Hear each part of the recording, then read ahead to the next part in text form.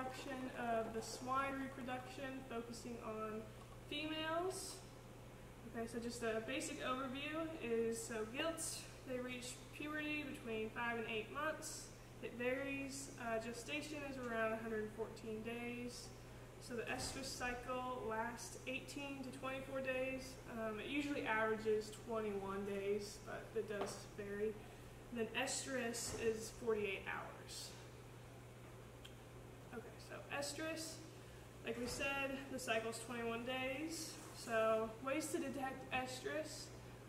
Sows, if they're in group housing, they will mount each other. Their vulvas will become swollen, they'll become red. Some of them have discharge.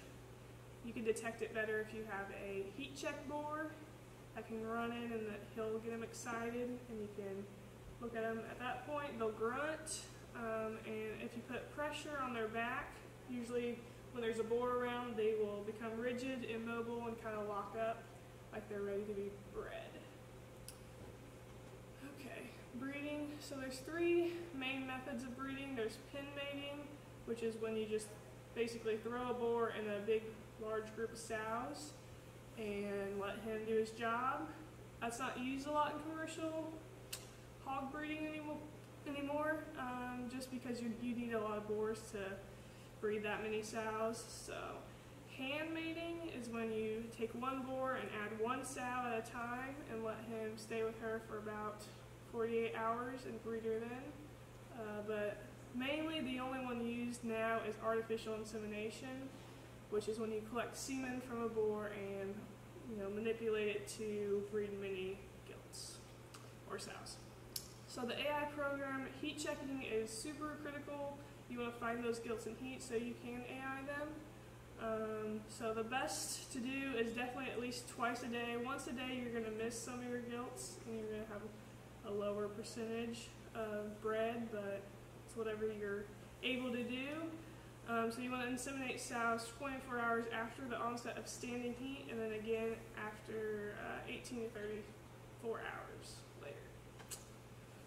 Pregnancy. So sperm reaches the oviducts within 30 minutes of insemination.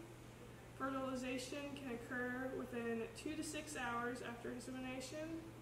Embryos enter the uterus around 48 to 60 hours after ovulation and obviously insemination. Embryos are at the greatest risk of dying in the first 30 days, so you want to be careful how you have those gilts and sows. Yeah, I don't know what that is. This is wrong.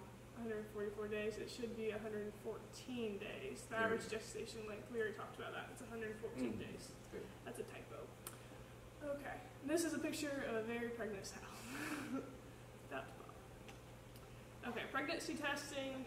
Big commercial herds use pregnancy testing a lot, but the most common way to determine pregnancy in a gilt or a sow is just not returning to estrus after 21 days after breeding.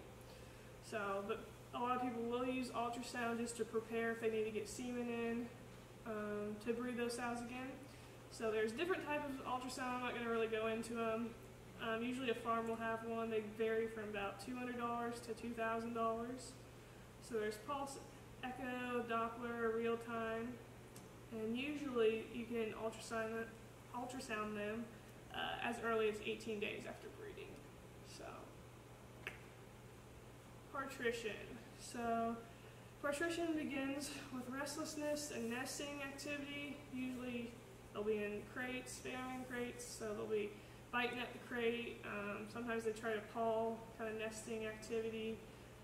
Mammary glands will become turgid, they'll become really rigid and warm, and then they'll start secreting milk when they get really close to having the babies. So it's initiated by increased cortisol levels.